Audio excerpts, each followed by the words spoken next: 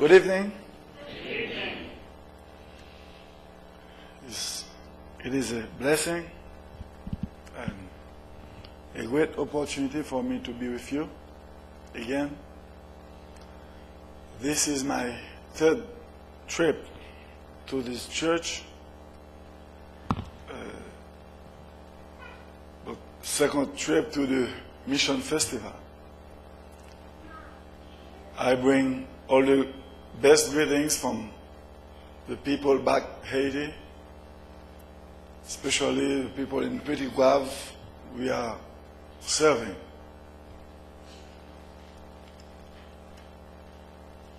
Whenever I come up here, I come on behalf of the church, the people of God back there, and on behalf of the children and all of them that have no opportunity to meet you and to fellowship with you. So I bring all the greetings and I take back all.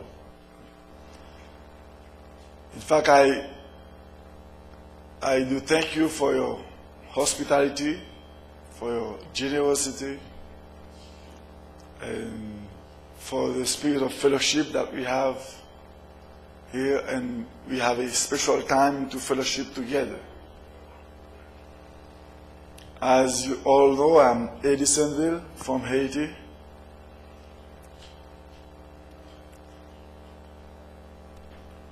I have a son of 17, is going to be 18 years old. 20 years since I got married. 20 years since I've been serving the people in Petit Guave, Haiti, as a pastor. So it's just good for me to be with you. For me, it is a special time of the year, special season of the year. Up to what I can understand about the Mission Festival, as we focus on what God is doing all over the world, and we don't come over here just to preach, but we come here to share with God's people. We are working in different ways all over the world. We are one family in the Lord, but it's just good sometimes to join together our spirit and be in flesh, you know, to share God's love, to share what God is doing in your ministry. As one body of Christ, we have different gifts. So God can use me this way, use you in another way, and we come together, you know, to share. And I can say we do be stronger after this festival mission. Am I right? Stronger in the Lord. We are listening to each other. We are learning more and more from each other. So we could be stronger in the Lord. As we are looking out all over the world, things are turning around. And definitely people could find out that there is no hope in the world outside. The hope people can get, it is just in the Lord, right? Just in the Lord. So for me, it's time for each one of us to renew our commitment that we have made to the Lord. Right? You agree with me? We commit to serve the Lord. And the first commandment mentioned about loving God. How? With all our heart. Right? All our soul, all our strength. And the second one is to love your neighbor as yourself. Sometimes it seems that we go away from that. We have too much things to take care of. We have too much things to care of. And it seems that sometimes we stay away from this. But let me tell you, I feel deep in my heart that it is time for us to renew our commitment to the Lord. And as we have the Word of God, we have ministers to minister to us. As we have people that we are learning from each other, we have things to do more and more. Day by day, dedicate ourselves to the Lord. And in this, we could serve the Lord, serve God's people, and be in fellowship together. And we can harvest the word, because we have a lot to do. I do, like any other missionary, I do share with you some of my testimonies. I have a lot. But God's been doing a lot in my life. And you know, whatever God does in your life, He does it for other people to, He does it to draw other people to Him. Sometimes people could doubt God. They don't realize whose they are serving. How great is God? How great things He can do. How He can use anyone in a mighty way. God doesn't care about who you are, provided you could dedicate your life to Him. He wants people to, to use them as His servant and to help other people. So this time of the year, this mission festival we have up here, I think sometime in life you feel worthless. You look around you, you eat every day, you go to work, you go to school, you do all kind of stuff. But there are things that you think you need to do. You still have something you need to do. And through this mission festival, as we are listening to several missionaries, we could find our mission field somewhere or somehow. To find you in something that really will sustain forever. So I just praise the Lord I can be here.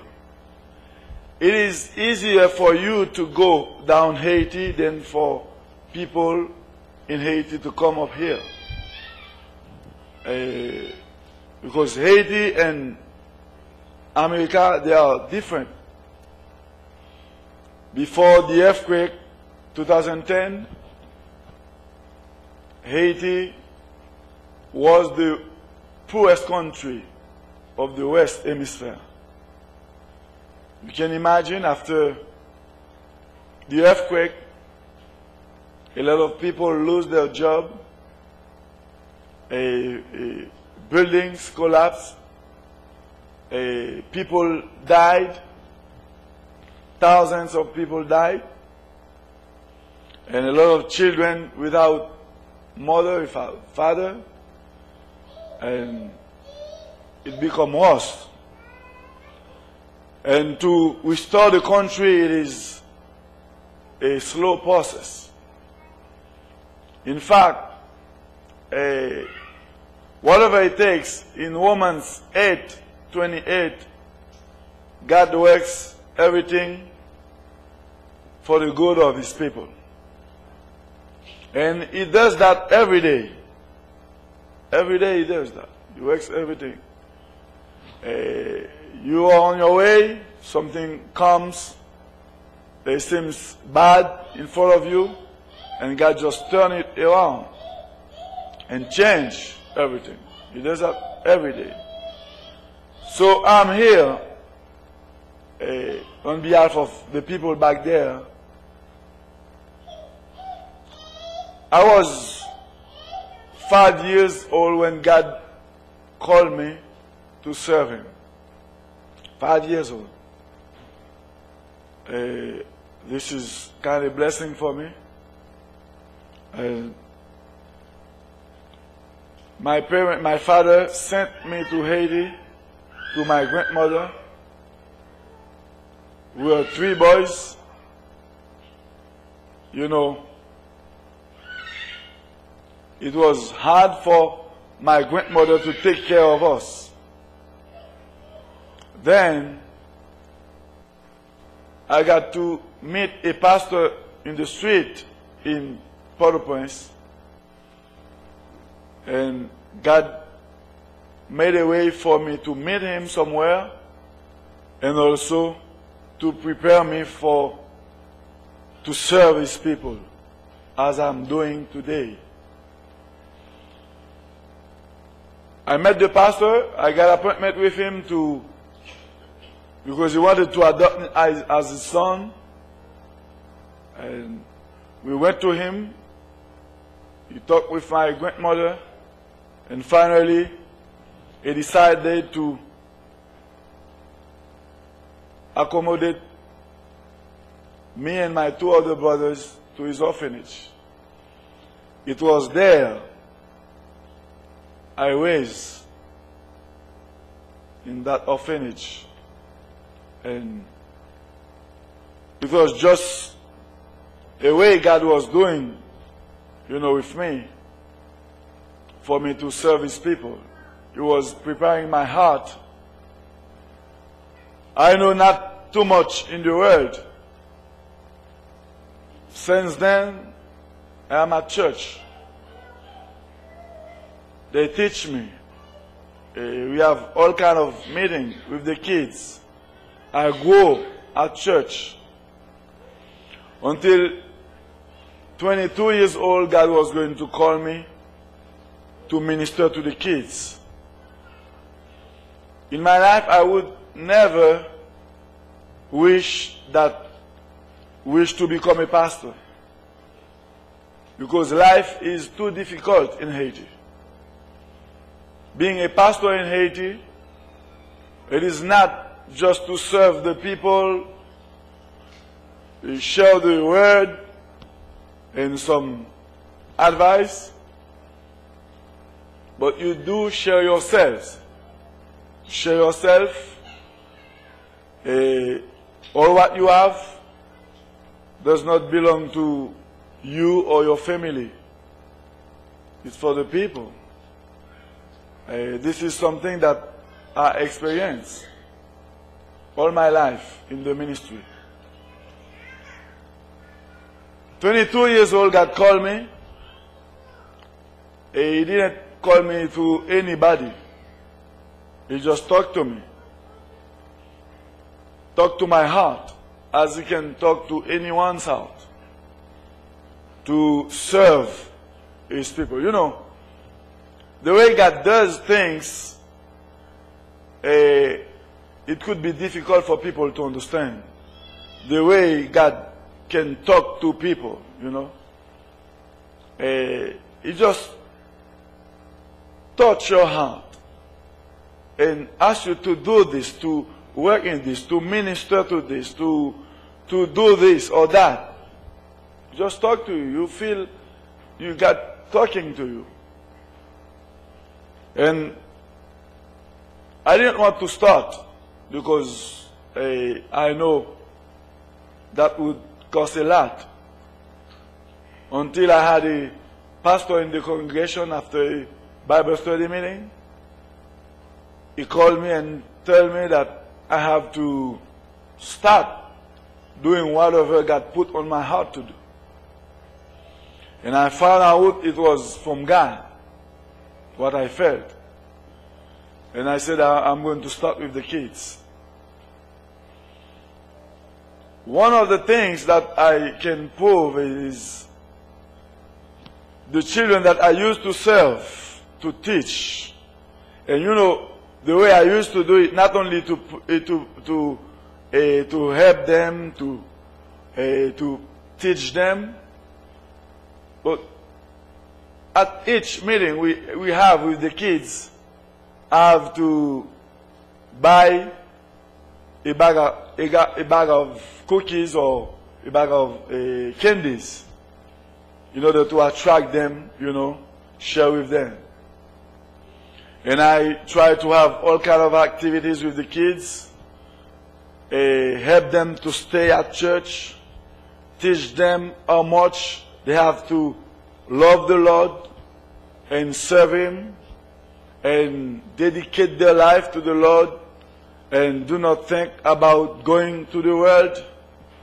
There are so much things that could attract the kids at church, even old people, but they have to go to school, they have to go to college, everywhere. But there is a seed that's supposed to plant in them. You sow what God, you know, asks you to sow in the kids. And when they are growing up, you know, they will you know, sow in other kids. So this is the way God started with me in the ministry.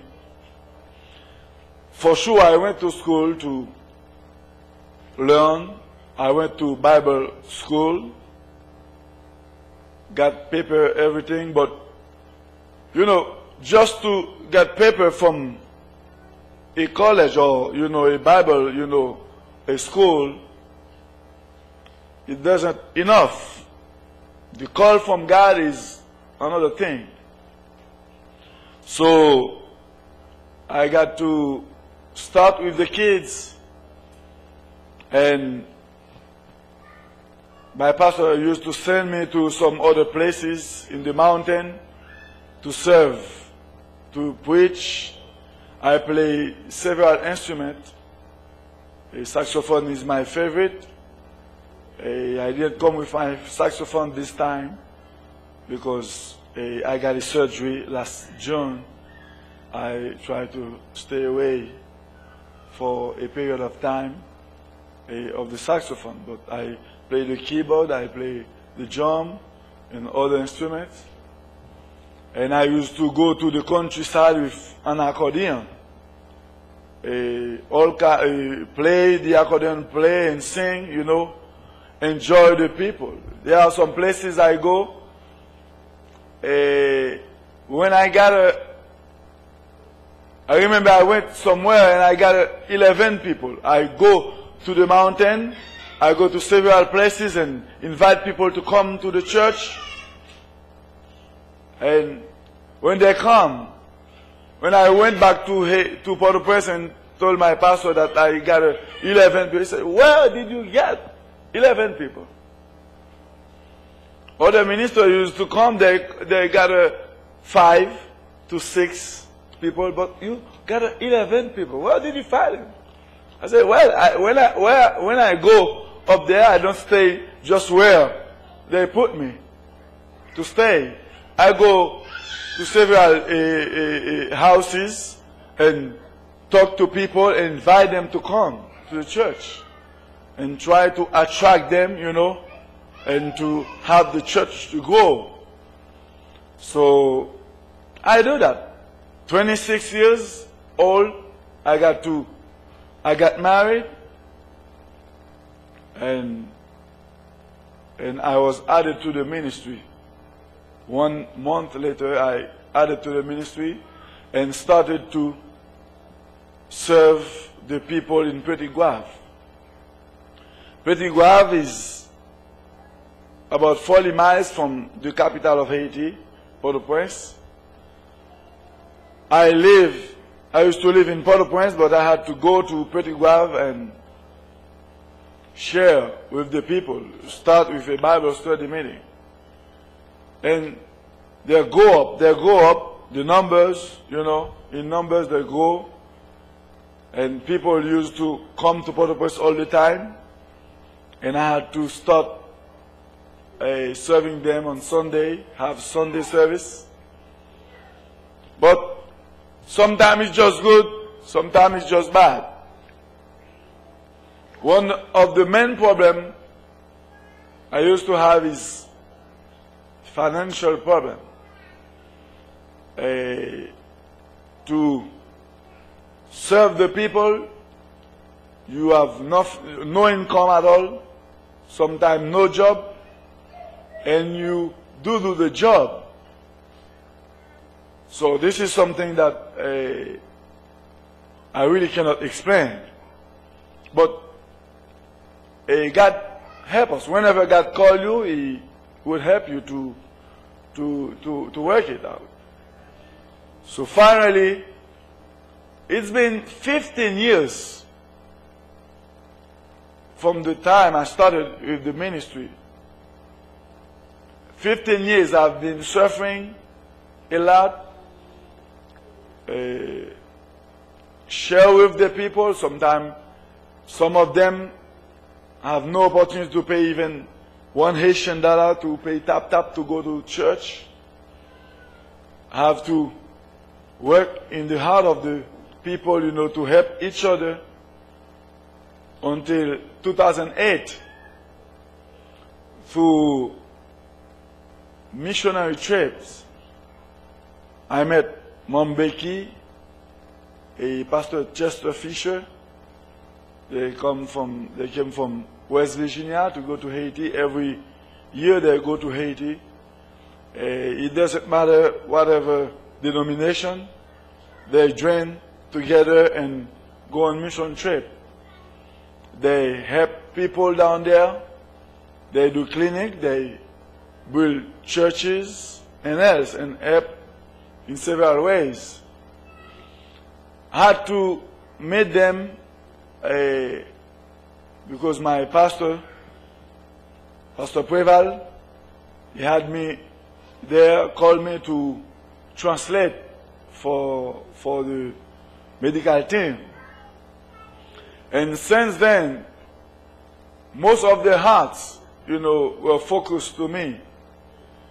And when they informed about my ministry in Petit Guave, they asked questions to me, and I explained to them. Finally, it happened that they say, I cannot help you by yourself, but I could help you to come up the States, and you could meet some other people that could support your ministry, and that could be a help for the people you are serving. And since then, God has been doing a lot in the natural like in the spiritual. 2009, I made the first trip to the state. God made a miracle. We had no church building. And I had a pastor offered me a church building because he was getting older. And it happened that I told him I could not afford to get that building. It was not too big, but anyhow, the first trip I made to the state, God used just a little church in Pennsylvania to provide to by the church building. That church building was going to collapse in 1 year later in 2010. By the earthquake, we were 33 people got escaped. It was a miracle. I didn't know what God was going to do. When the guys came to us, they went right after the earthquake to Haiti, talked to me, and I said, well, I don't know what to do, but I know the Lord that made it. He knew in the past that it was going to take place. He knows what He has in mind for us. And I prayed, and I got from God, you know, how the building was going to be.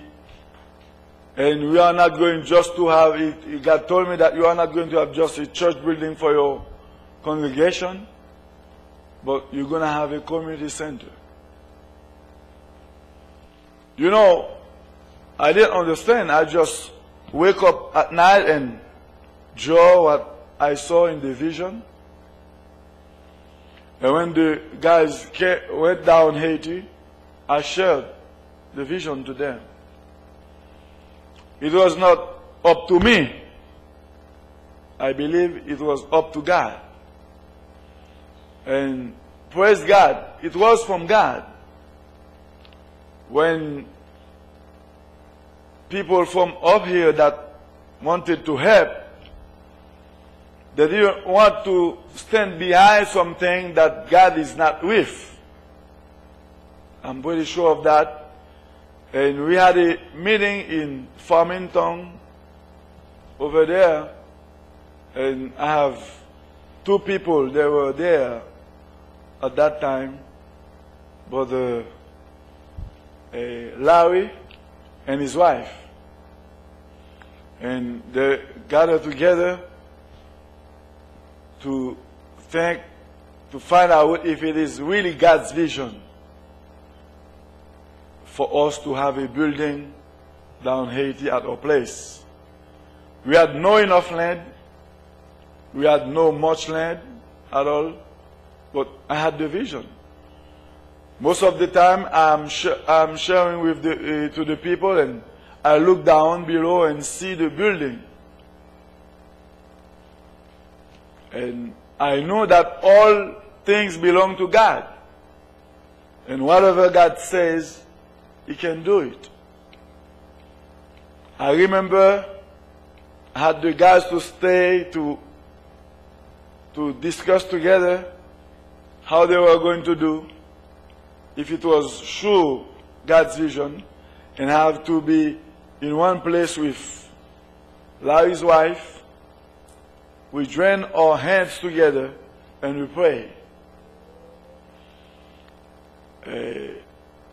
You know, for any one of us, God can work any miracle. Things could seem difficult, could seem, you know, really bad away. But God is still God. And He is the Almighty God. We praise His name all the time. We sing, we praise His name, we read it. But He is the God. God of all. And you know, we had no much land, nothing, no money. God just provided. I mean, God provided. After the earthquake, we've made a lot of progress that we've ever made in the past 15, 16 years. From 2010 to 2013. We have a building, anyhow, for the people to gather. We have about 200 people on Sunday service. I have some pictures, I have some video I came with. And we have a school running because, you know, God had put on my heart to minister to the kids. As I was raised in an orphanage, I know the situation. An orphan in Haiti is not just a child that is motherless or fatherless. But you can have your mother and father and they cannot afford to take care of you. You still need someone to take care of you. So now, after the earthquake, we started a school. Because people in our community, they asked for that. A lot of children could be in the street without school. And we started a school. It was by faith. When I had to start it, I had no money from anybody. Just I could come up here and I got some offering. I said I do start with the school for the kids. And I use it to pay the teachers and to help. Sometimes I help with uniform and else. And feed the kids as much as we can. Then, you know, up to now, life is really strange. Different from 2010. We have at least 150 children at school back home now. And we started with 42 children the first year, 2010. And we have people to start helping us. We have the church building. Even though we have a lot to do, more, we still need to continue to work on that. And one of the most important things I had in my heart, it was to help the orphans. Because I remember when I was a little boy, someone, you know, called me, and I went to the Lord, have Jesus as my Savior, and I can do something for others. And there are children I used to teach, they become pastors, and several parts in the world. I have them. When I am in touch with them, they tell me about what I have sown in their life, and for them to stay at church. So my dream was to not only to help the children, feed them, but to be able to accommodate children at home, have a place for them.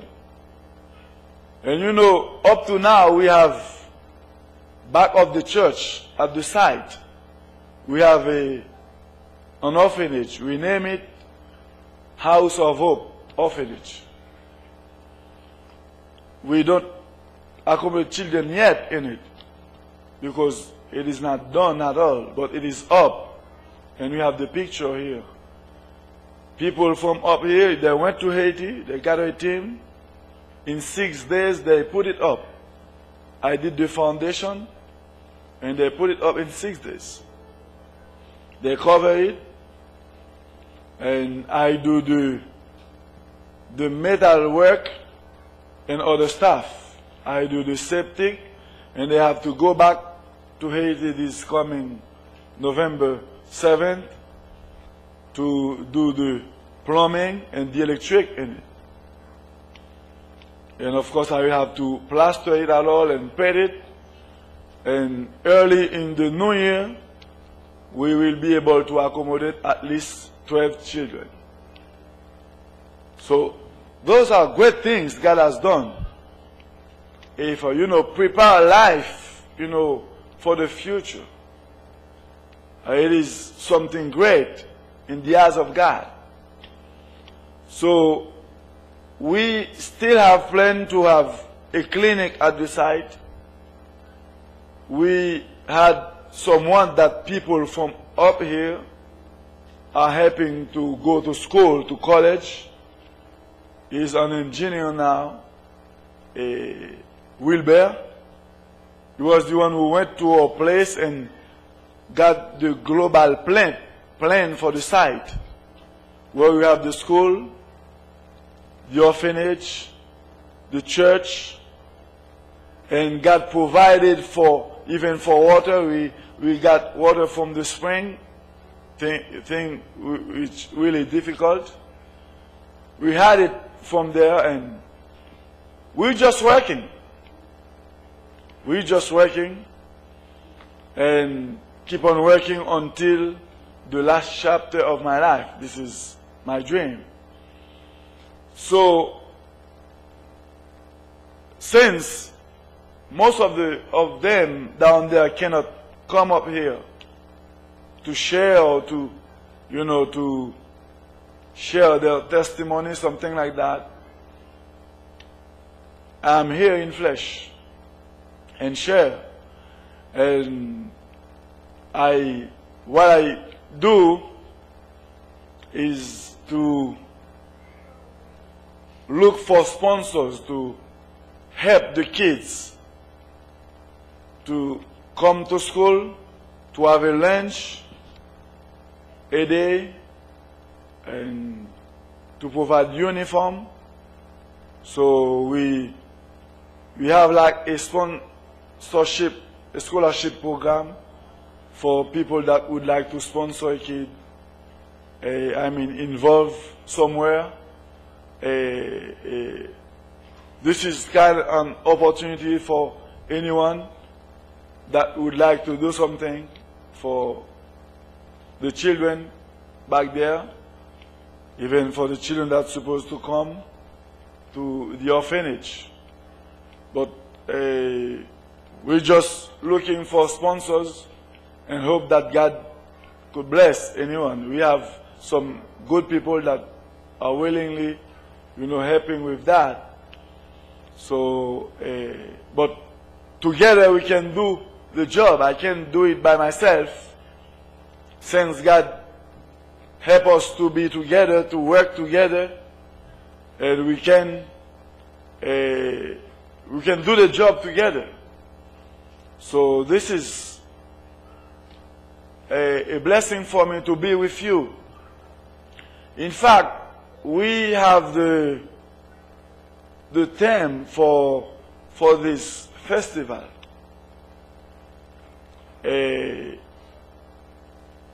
I shall not be shaken. I was thinking about this theme for the festival. In the Bible, there are two groups of people. From Genesis to Revelation, we have two groups of people. One group, no hope at all. But the other group, they have a hope. And they trust the Lord, they have a hope. I read in Jeremiah 17, where we have people that, he said, curse to them that believe in themselves, but blessings to them that believe in God. Two groups of people. Sometimes it's just like a mystery for you to understand this. To believe in yourself or to believe in God. To lean on yourself or to lean on God.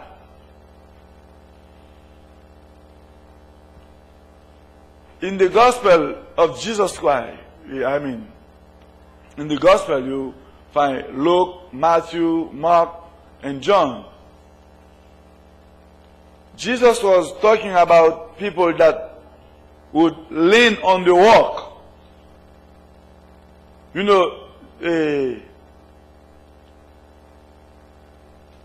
They could have insurance for life, but no insurance at all that could keep you away from dying, right?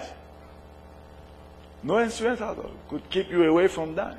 You will die anyhow, somehow, somewhere, sometime. But the only insurance is in God. When we read the Bible, it is not just something that we could say, I won't be shaken. I can say this all the time. But what I should do in order not to be shaken sometime soon? We read this in Matthew 7, I think. The foolish people build the house on the sand, and the wise people build the house on the rock. What is the rock then? What is the sand? How we can understand on what you build your house? What is the house then? Your life, for example. How you are building your life. Every day, we have all kinds of difficulties. You know, the rock is God. It mentions that in Psalm 62. God is my rock. Not anybody can say God is my rock. Because not all the people just lean on God. God is not the rock. People can say that all the time. But we want not just to say that, we want to have God as a rock. You agree with me? And whenever we have God as a rock, you know, in John, the first chapter, he said, in the beginning was the Word was with God, and the Word was God. So God is the Word. And we need to lean on the Word of God. I mean, live our life according to the Word of God. Do whatever God's Word asks us to do. And this is the way. You know, sand is something that I think I can say sand is like vanity. All things on earth are vanities. You agree with me? We have to live our life. We have to go to school. We have to work. We have to do all kind of stuff. We go to hospital, everywhere. But sometimes, you know, when it has to rain, it doesn't matter if you build your house on the rock or on the sand. There should have rain.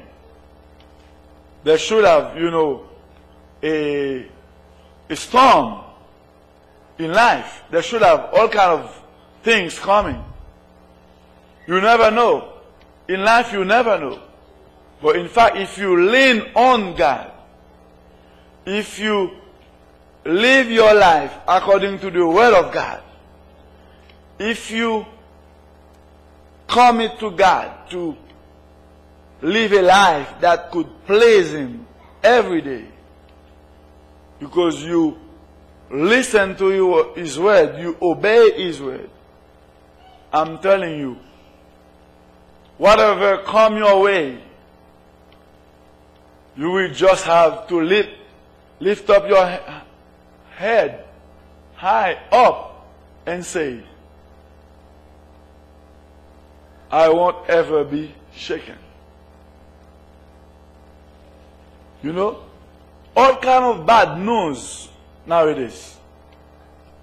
Yes? You are afraid sometimes for everything. You cannot by yourself. But with the help of God, as our work, as our salvation, as our refuge, you know, you are firm and you are solid. So, I feel free to share this with you. I know you know that already, but even for myself, I have to renew my commitment every day. Be sure that I'm with God. Yesterday night, I was talking to a church, the Lighthouse Church, and mentioned that. When I have called from God, I had a call from God, I was a little boy. Who I am today. I was called to be God's servant. God's servant means servant of God's people. Who I am now, I am nothing, just God's servant. A little servant of God. Stay humble. Stay in God's hands and let Him use me the way He pleases and to serve His people. And this is the reason why God made a way for me to be with you as a family, to be together, to share. So, we have different kind of difficulties that we can face. Your trouble up here is not the trouble we have down Haiti. But we all have problems. We all have all kind of difficulties. But when we lean on God, when we lean on His Word, we are sure that we won't ever be shaken. So, you are free to share this to anyone you meet on your way, at school, at your college, at work, everywhere. You are free to share this. God is the only one that you can lean on. And He will take care of everything that nobody can take care of. May the Lord bless you all. It was a blessing for me with you. And may God bless you. Thank you for having me here. And God bless you.